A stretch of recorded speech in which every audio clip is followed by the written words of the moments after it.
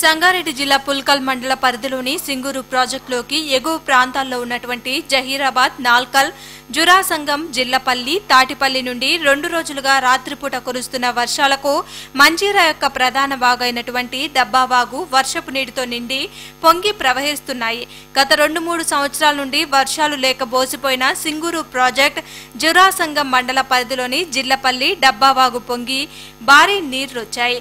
జేసీబీలు కొట్టుకుపోయాయి. గత 3 సంవత్సరాల కిందట సింగూరు ప్రాజెక్టు నుండి 15 టీఎంసీల నీటిని అధికార పార్టీ తెలంగాణ ప్రభుత్వం ఎస్ఆర్ఎస్పీకి తరలించడంతో బోసిపోయింది సింగూరు ప్రాజెక్టు యొక్క నీటి మట్టం నిల్వ 29.90 ఉండవలసిన ప్రాజెక్టు ప్రస్తుతం 0.5 నీటికి చేరింది. ఇప్పుడు ఓ మోస్తరు వర్షం కురుస్తున్నందుకు డబ్బావాగు పొంగి ప్రవహిస్తుంది.